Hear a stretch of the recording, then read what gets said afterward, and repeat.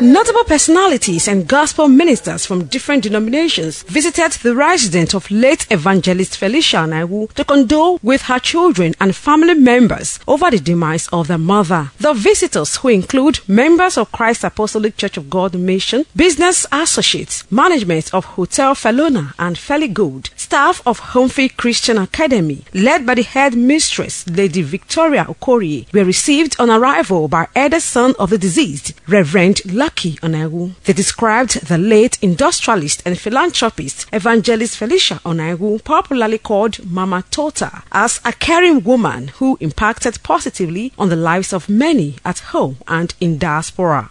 A rare gem, an entrepreneur of the highest order. Whatever I am today, whatever Christ Fellowship Church is today, is because of Mrs.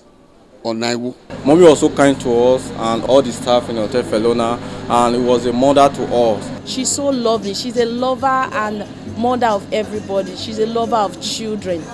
And whenever you see her, she always have a listening ear. We are going to miss Mama, not only me, every other person, both home and abroad. They are going to miss Mama. He is a lover of children.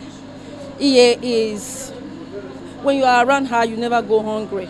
She was an epitome of love, an epitome of humility, that whoever that comes her way will know that of a truth, she is a woman of God.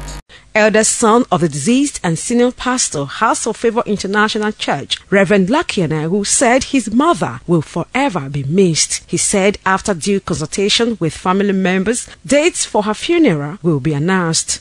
She was not just a blessing to herself or to her immediate family. I want to say that she was a blessing to her generation.